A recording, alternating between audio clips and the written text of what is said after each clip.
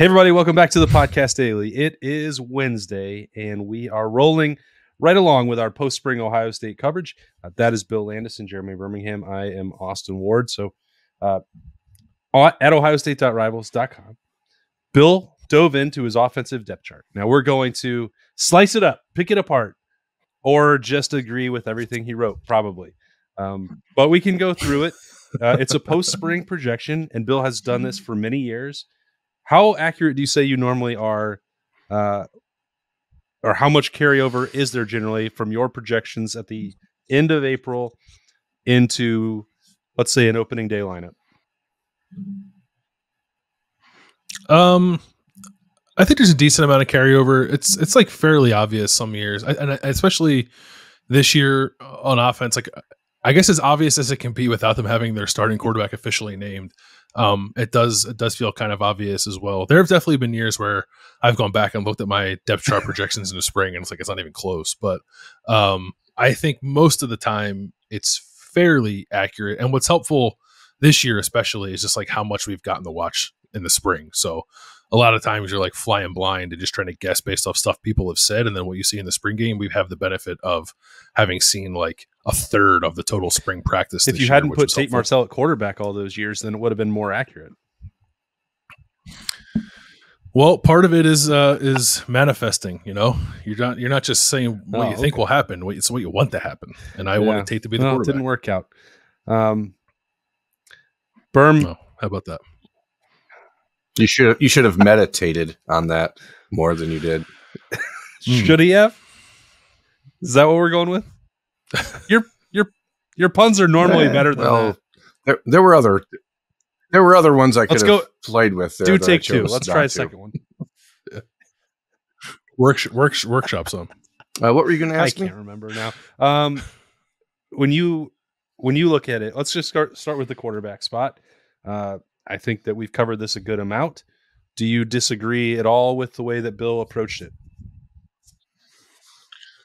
No, I mean, I think we all were pretty much in agreement on Monday's show that right now Kyle McCord is the likely leader, but it doesn't mean that the battle is over. And I think that, we are all at different points along that path, but I think we're all on the same path. It's just, I don't, Austin, I think you believe the gap is further than I think it is, and I probably think it's further than Bill thinks it is. So I don't know that there's a right or wrong answer for it, because we're all entitled to our own opinion based on what we've seen and heard. But I think if you're leaving spring and don't think that Kyle McCord has the lead, then you weren't paying attention or listening to anything anyone said. Now, but the question is, how much does that lead matter? And I don't think that lead is insurmountable. I don't think that lead is something that Devin Brown can't overcome. I don't think that lead is something that Kyle McCord can rest on his laurels and feel comfortable with. But I think it's still objective that he has a lead. I think there was an interesting part that Bill had gone back to check, and that C.J. Stroud was officially named the starter on August 21st. Is that right, Bill? Of that year, 2 years ago? Yeah.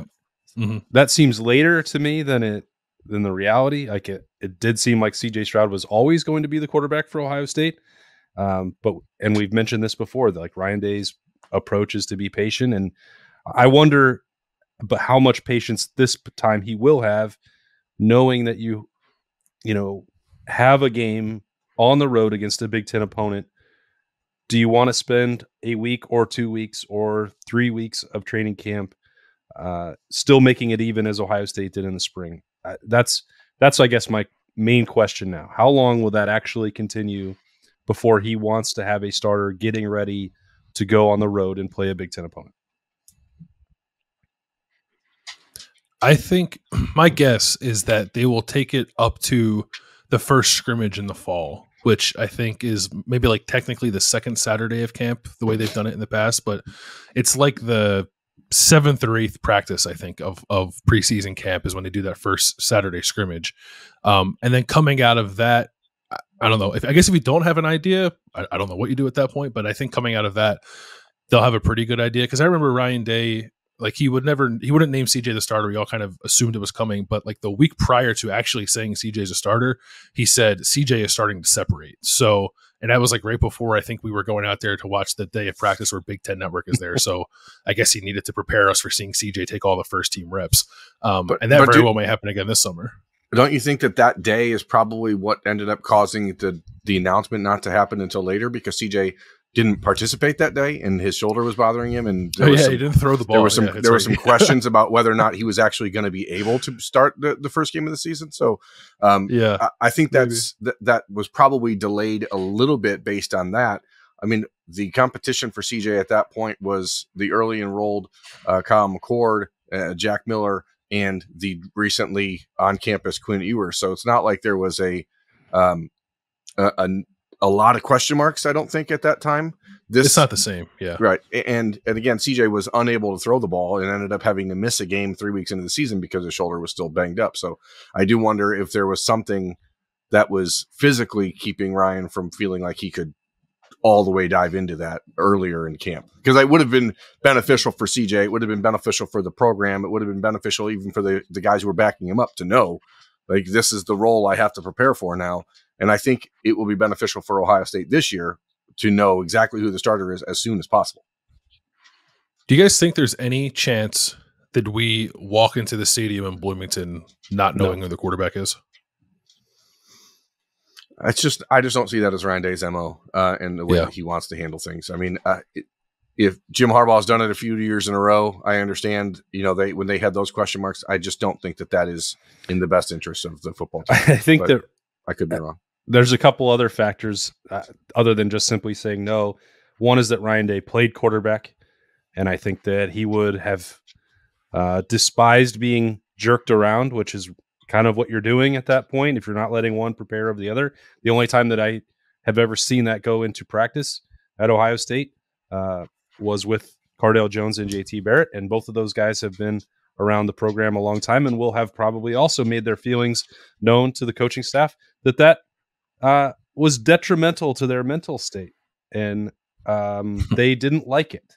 And you can't always base that on the players of the emotions, the way the players feel.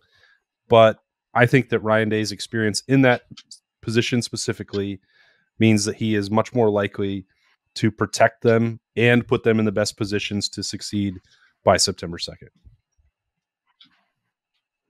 It's also different because you're opening up the season on the road in the Big Ten as opposed to at home with an in-state, directional school or something like that. Like, I feel like the fact that you are going on the road in the Big Ten, it's almost certainly going to be a night game because that's just the way things go against Ohio State. Like, you're going to want to have some real confidence and established mindset. That's also why it made it ludicrous to go on the road and play Virginia Tech and not be like, okay, now you're in, Cardale, right before going out there. Like, what was it?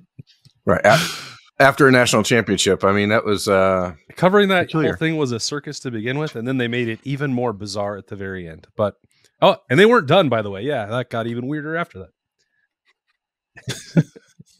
You could argue, it was worse after the fact. Yeah. Anyway, all right. So we'll have several more months to talk about the quarterbacks. What I like, Bill, about the way that you do your depth charts is that you don't take the or cop out, which you did not do at running back. I really wanted to. It was hard not to, because I think I wrote this, it's sort of the nature of the position, right? Especially here, more than one guy is going to play, and I would imagine that Mayan Williams and Trevion Henderson will probably have somewhat of an equal share of the carries, or a similar share of the carries, and whatever goes to the other guys goes to the other guys. But it was difficult. Only because I know how good Dallin Hayden was and can be, and how good Chip Trainum can be. It's it feels weird not putting these guys on a 2 deep, but if I'm limiting myself to just 2 spots, I'm not doing the or thing, then I end up not listing 2 guys that I think can probably start at every other program in the Big Ten or probably around the country. So I don't know. I didn't feel tremendously confident kind of projecting that one out, but I do think, all things being equal, it's still kind of hard to envision a world where Mayan Williams and Trevion Henderson aren't their 2 leading backs. Is there a part of you that thinks it makes sense to put the first string as Mayan Williams / Trevion Henderson, and then the second team as Dallin Hayden / Chip Trainum? Yeah, I mean, I consider not really, but just both of them. I mean, it seems like that would be the more accurate like approach. Yeah, I think in the name of like uniformity, I didn't do that, but I think in actuality, you are correct that it'll probably be more like that. I don't think there is a starter. It's just you're going to play the guy that's healthiest that day and maybe fits the defense that you're playing against the best, as opposed to don't do that, like Coach Speak Berm. Somebody's got to take the first snap, and they're the starter. Sure, the first guy who takes the snaps is a starter, but I don't think it's going to be like a pre-established every week in, week out, you're our guy, you're the first guy out there. I don't think that's when you have a group of guys like this, and then you still have at least the potential to figure out a way to rotate Evan Pryor into that mix, like in some form or fashion in the offense. I think you just have to say who fits the style of play we're looking for this week the best. And last year was also a really good example of why that depth is important, because Ohio State needed it to get through the year. You take a pounding at running back when you go through a Big Ten schedule, and Travion Henderson plays with such abandon. There's probably going to be times physically that he's going to need a break or some help. And Mayan Williams has had just a string of bad luck. Not trying to speak any of this into existence for either one.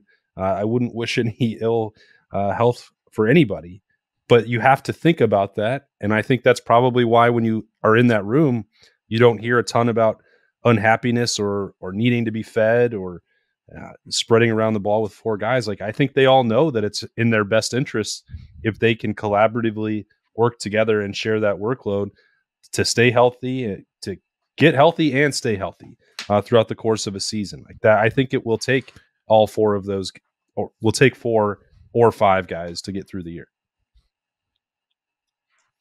And to avoid yard markers. Like I said, it's a bad luck that, like, for Mayan Williams, like, you're not just saying he's an injury prone guy. It's just like freaky things are happening to him. That yard marker thing was weird. I forgot about that. I think they're going to run the ball more too this year than they did last year. I think it's going to look, now it won't look exactly like 2019 because Justin Fields was involved in carrying that workload as a rusher, and whoever this quarterback is, I don't think will be nearly that prolific of a rusher.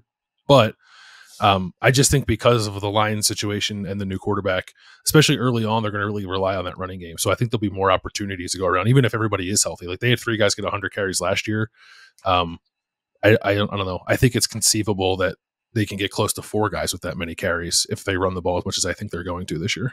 How many carries did JK have in 2019? I mean, he ran for 2,000 yards. So it was one guy carrying the rock the entire time pretty much, but I think he had like 320 carries or something like that. So yeah, and then like by the end of the year, he couldn't run. So yeah, maybe, I thought maybe they shouldn't do that. I thought it was approaching like for 350 carries for him that year. Maybe I'm missing 301. Yeah, 301. Plus they actually. Yeah. It would have been 350 if he could have finished that Clemson. They threw him the ball a decent amount, like more than we've seen with the last couple of years with Ohio State and running backs, right? So tack that on and cheat. That's more, more exposure to health concerns and risk. And then it caught up with JK, of course, as we know, out in Phoenix. Do you know that Berm used to live there? I don't. That's a different story. Lovely climate. Wonderful. It wasn't one of the best. Wasn't that week? It's my favorite ecosystems.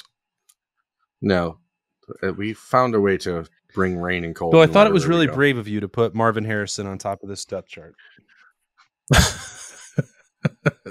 It was a nice reprieve to get to receiver and have to not think at all. It just seems very clear cut to me. I don't. So it was Marvin Harrison Jr., Emeka Ibuka, Julian Fleming, Carnell Tate, Xavier Johnson, Jaden Ballard, sort of going like X and slot and Z.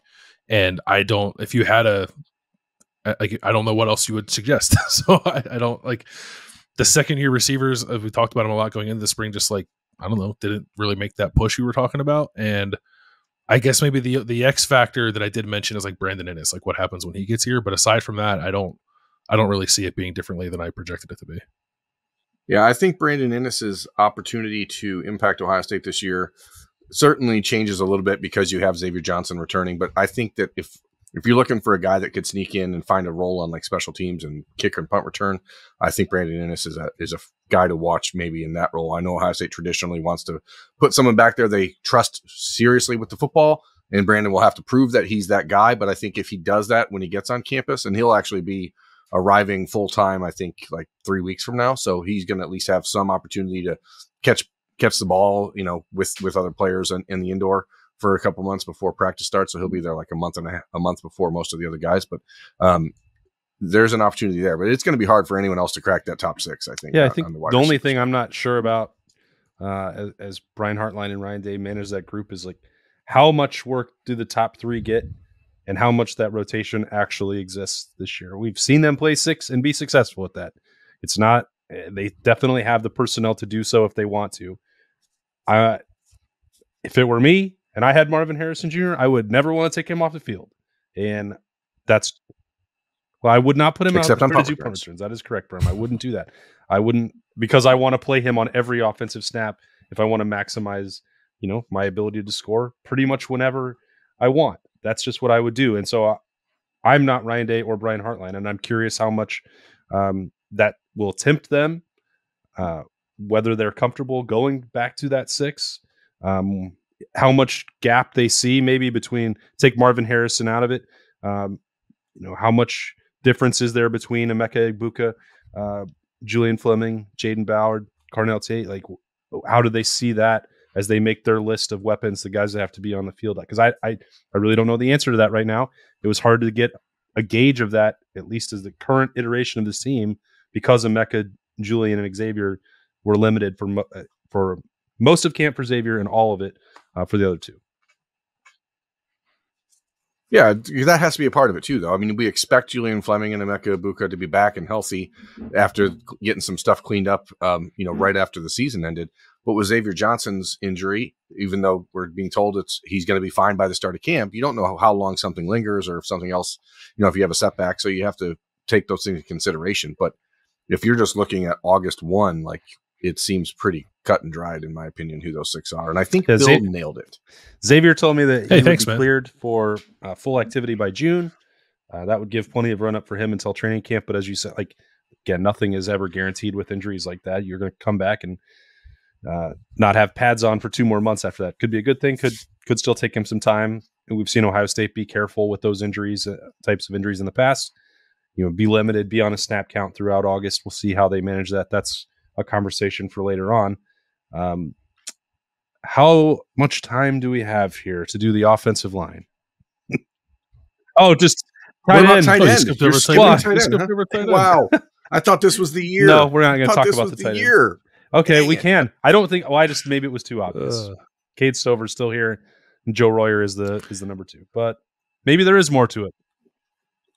But I thought it was obvious, and then on Twitter, people are like, "Why is Cade Stover the number 1?" I was like, "What do you?" That was why is he the number that was 1? a real question. He was our starting tight end all of last year.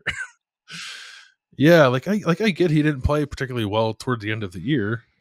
He was. Who did they think was going to be the number 1? I don't know.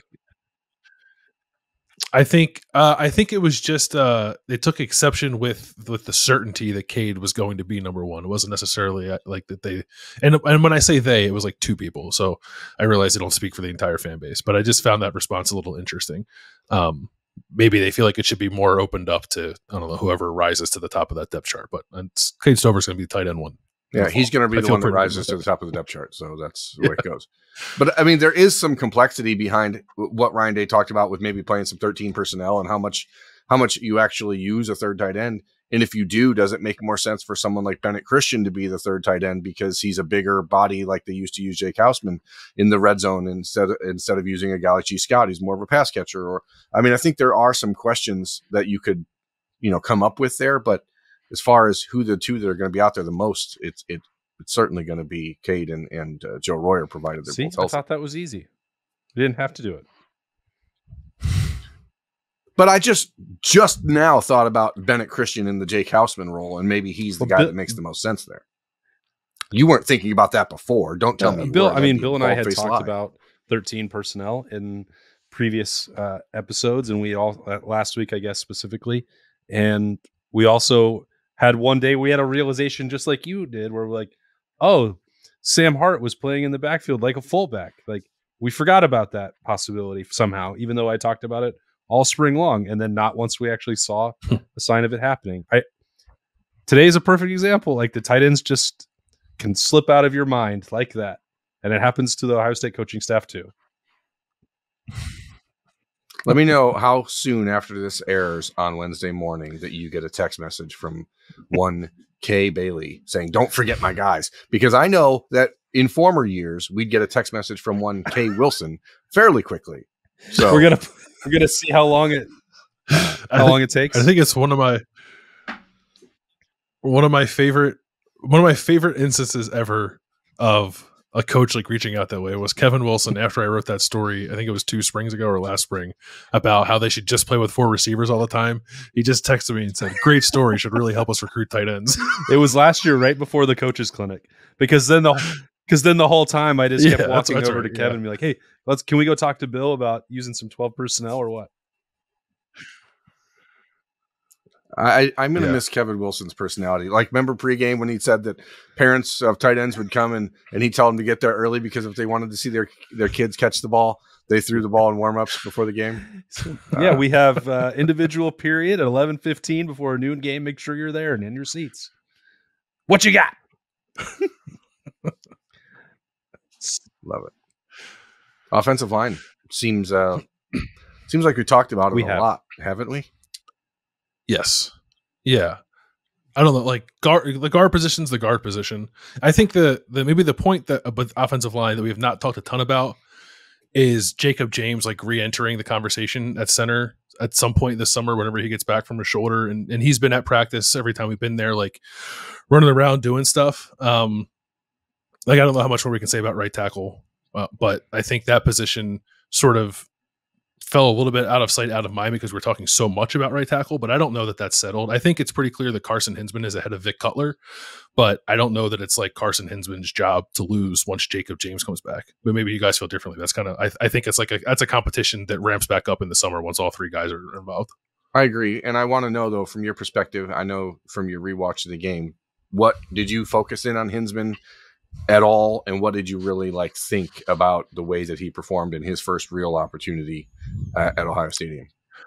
It was a mixed bag. Like, I think you can tell pretty clearly that he's got to continue to improve his play strength. And he's going up against like Tyreek Williams and Mike Hall, and so that's expected. But there were quite a few snaps where it was clear that he just couldn't quite match up with those guys in sort of hand-to-hand combat and move them the way you want a center to move them. But and I think that's probably true of Vic Cutler too. I think both those guys really need to embrace the summer weight training program to get their play strength up. And I don't know what that's like for Jacob James because we didn't get to see him this spring, but it's probably a major, not a major area of concern, but an area of emphasis. Maybe for I don't know about those guys, especially for Jacob because he's coming back from an injured shoulder. I don't know about play strength and where his technique is, because we had really not seen him do a lot of that previously, and then none of it through spring. But I thought, at least in terms of physical upper body development, that Jacob James had taken a pretty significant step forward.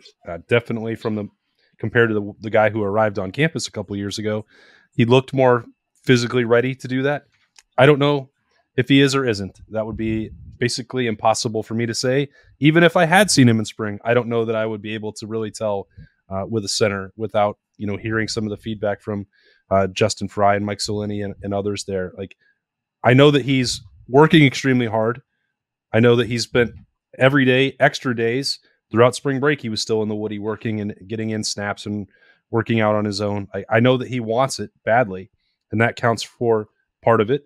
And then the physical maturity and understanding the system counts for another 2 or 3 parts of that. So to think that they go into summer, Ohio State goes into summer, and it's got to be either Carson Hinsman or Vic Cutler, I definitely don't think that's the case.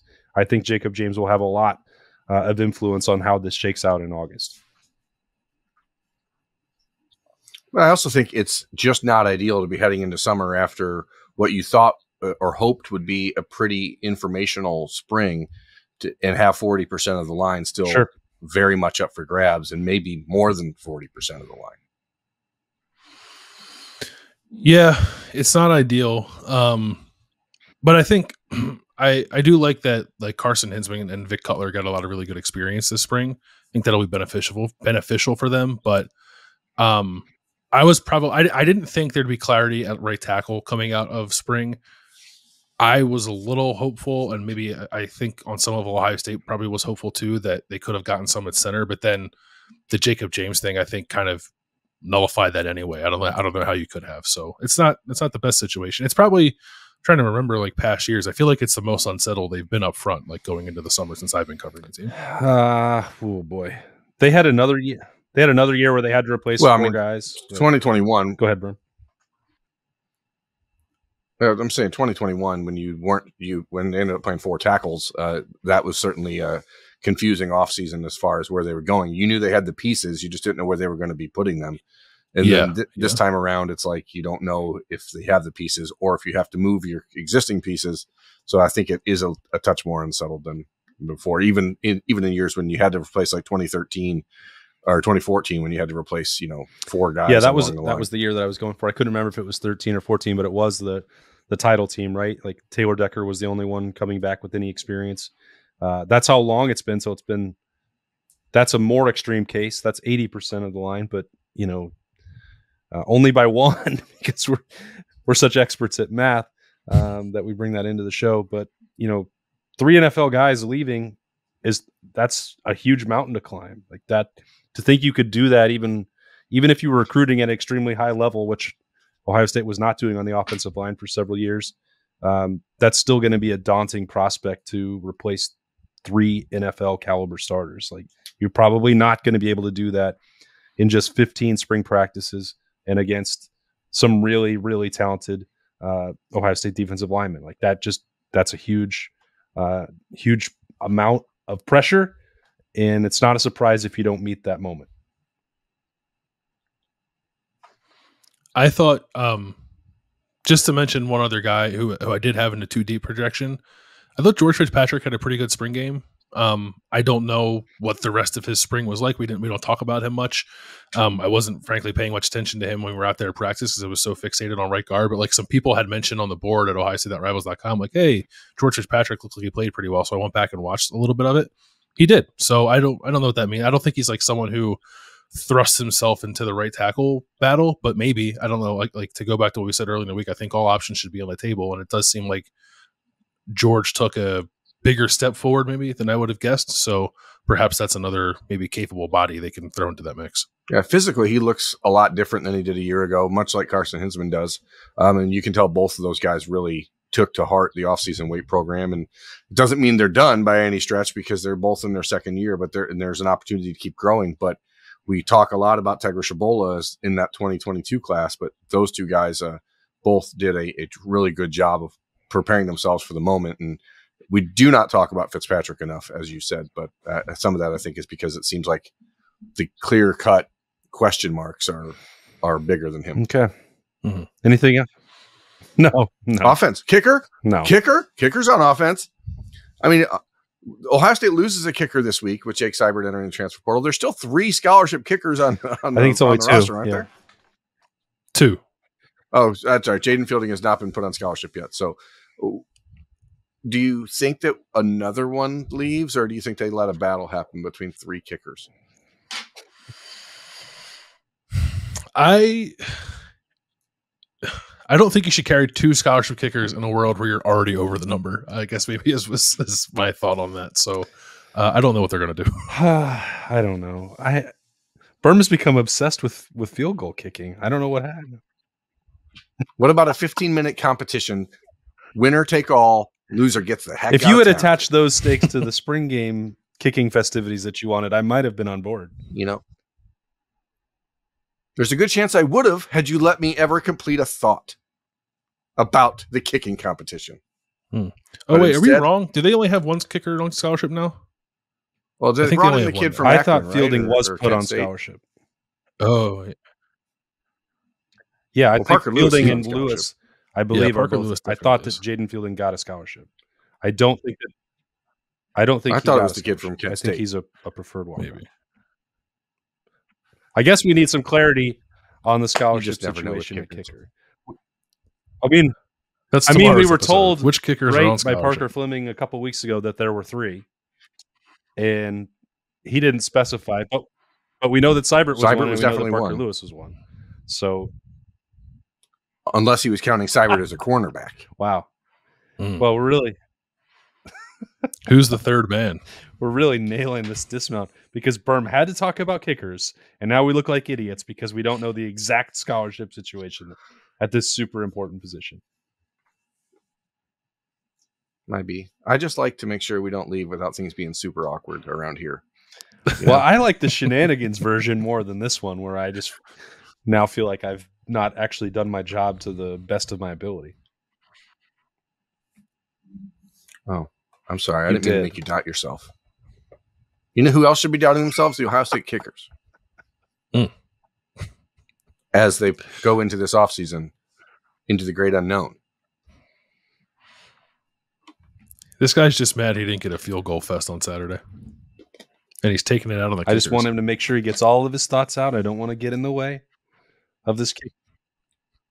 Look, when you enter a spring game and there are as many field goals made as there are touchdowns by 70-year-olds,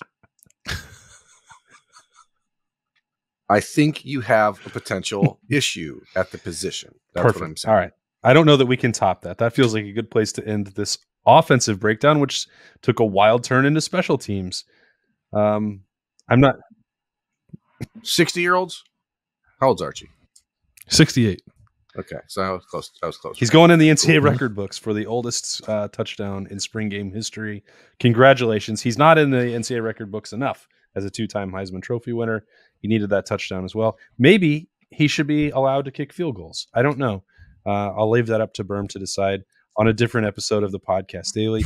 This is the one for Wednesday in a post-spring camp edition as we continue that to get ready for the long months ahead. I promise there'll be a lot weirder episodes than this one. That's Bill and Berm. I'm Austin. We'll talk to you later.